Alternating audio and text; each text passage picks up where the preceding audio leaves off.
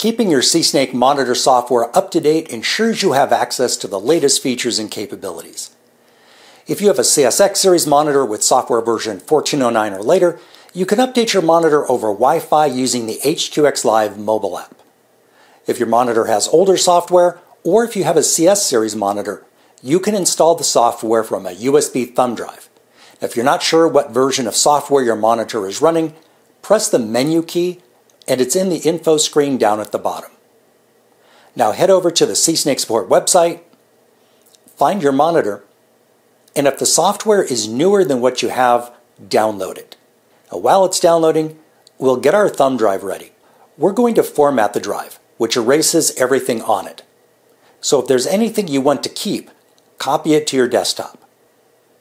Now right-click on the drive and choose Format. Make sure the file system is FAT32. Okay, so let's check our download.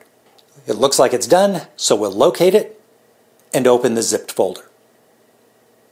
Inside we have two folders that contain our update files.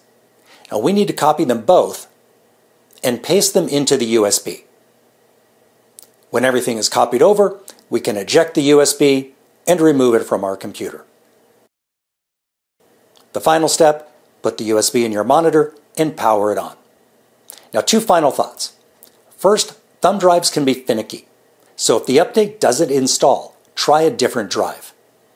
Also, your monitor will only install a software update that's newer than the software that's already on it. So if you want to reinstall the same version or roll back to an older version, you'll need to force update by pressing and holding the still photo key for about 5 seconds while powering the unit on. If you want more information on SeeSnake diagnostic tools or software apps, stop by the SeeSnake support website.